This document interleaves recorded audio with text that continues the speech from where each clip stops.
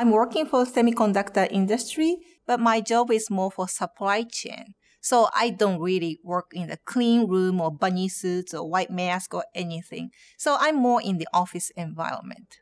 Usually I get up around 7, 6:30 around that time, go to work, and I'm in the office by 8 in the morning. Cup of coffee, check emails, and then throughout the day, we have meetings and conferences and all of those things. So we do more like those things, office work.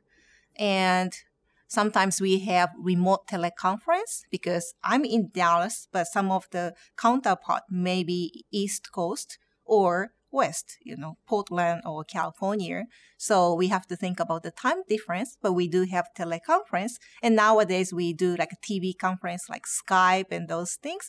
So we have that kind of meeting almost on a daily basis. So those are the things that we do. And let's see, lunchtime, you have lunch, you can be at your desk or just, go out with your coworkers. It depends on how it works. But you have lunch, come back, do more office works. And by 6 or 7 o'clock, or even earlier, most of the time, I get to finish my work and go home.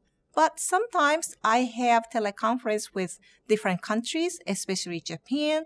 And again, there is a huge time difference. So for example, when Japan is 8 in the morning, it's like 6 p.m. Dallas time. So if I know that I have evening teleconference with Japan, I get to stay in the office a little longer and have teleconference. And if the teleconference is with Europe or other countries, and clearly the time difference is different.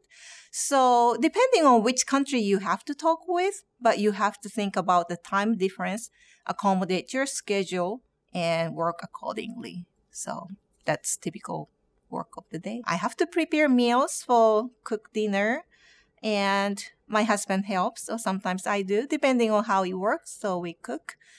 And I also like to do yoga.